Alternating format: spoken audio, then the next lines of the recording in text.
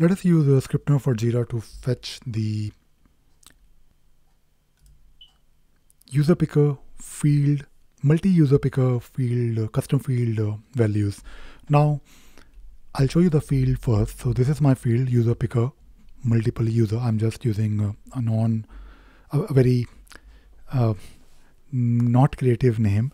And in this particular field, we have right now 3 users. Now, I already have a code, and I'll show you the code in a minute. So if you run this particular piece of code, it will give you this list of values in the custom field. However, I want to write the code in a slightly different manner. Now, the code that I'm talking about is this one. This particular piece of code is not very different from what I shared earlier.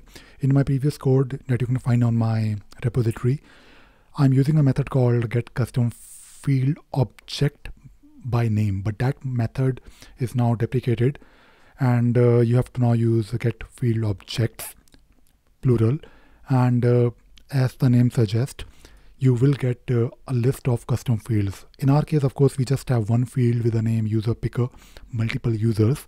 So we will get, we can actually focus on just the first item in that particular list.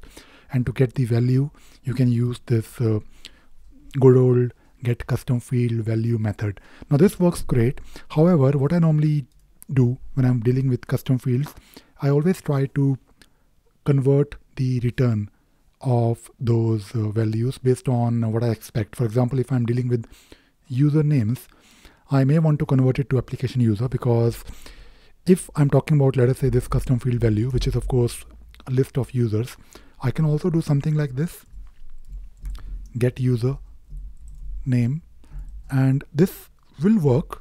There is nothing wrong with the code. If I run this, it will just give me the usernames. Hopefully, let me just wait for it to finish.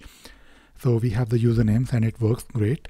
However, IntelliJ is complaining about it because IntelliJ is not really aware of the return and the return type. However, if I do something like this, like I know the return is a list, so I can typecast it to my array list, and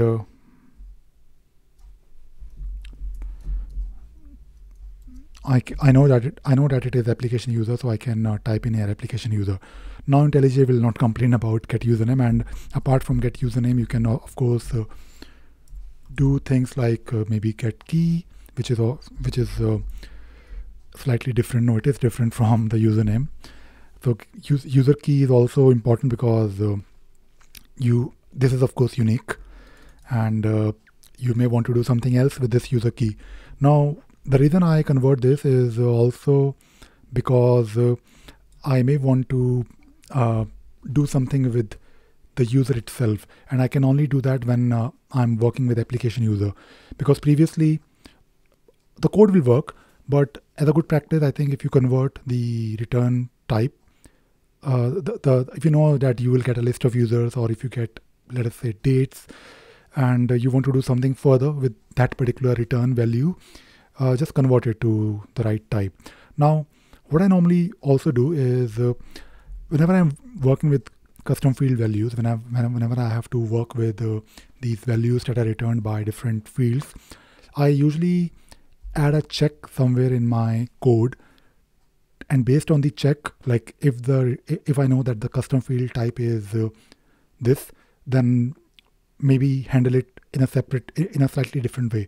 For example, in our case, we are working with the multi-user picker. So if I show you the log statement where I'm printing the get custom field type, basically in the code I can type this, and it will return me this this particular line where I can see the type of my custom field is a multi-user CF type. Now this is important because based on this, I can add a check here that if the type is this, then maybe use this particular line to, or these 2 lines to return, or basically to convert the list into an application user list, and then of course I can use those application user methods. But if the return type is, let us say, a date, or if the return is just a text, or if the return is maybe a group, for example, it could be anything. And if I have handled that return type separately in my code, I can basically use switch. I can use that single method that I can maybe reuse in my code very quickly. So let us say if I have to write a script, I don't really write it from scratch. I look at my piece of code, I copy those 2 lines that are applicable, or I just copy the whole method. So if I'm writing a piece of code where I am, let us say, handling different types of custom fields, so I just create one method where I also add some additional checks in my method to look for the type of the key, type of the field, and then return the value based on the type. If you have a code which is of course very simple and you're always working with and dealing with the same type of field, I think this will work. I mean, without worrying about the return type. But if you're dealing with multiple fields and you know the fields are of different types and the return could be a single value or a multiple value, then I recommend you to write some kind of a switch case in your code to check the return value.